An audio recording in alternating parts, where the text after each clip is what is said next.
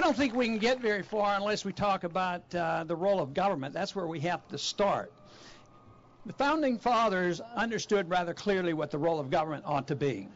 And they believed in the way they talked and wrote and wrote the Constitution was they believed that the purpose of government was to protect liberty.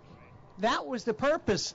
It wasn't there to regulate our lives. It wasn't there to police the world. It wasn't there to tell everybody how to spend their money and what they have to take into their bodies. They were there to protect liberty. The Constitution, if you read it carefully, it's so clear. It has nothing to do with restraining peaceful activity of individuals. Nothing.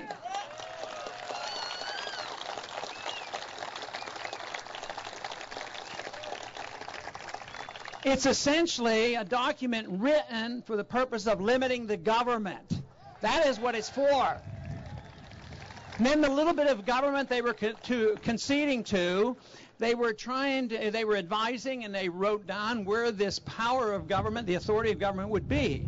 And basically, very little of it was supposed to be in Washington, D.C. It was supposed to be more local. But now it's been turned on its head.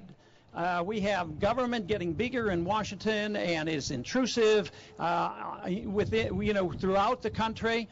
But the revolutionary spirit we have today, actually, it's rather delightful. We're actually talking about nullification and the 10th Amendment once again.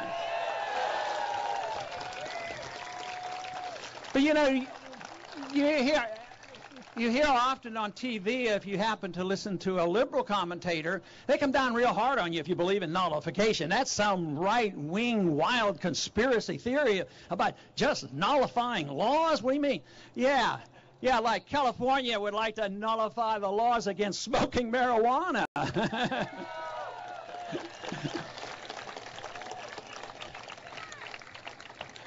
So the nullification principle, I think, is a good one.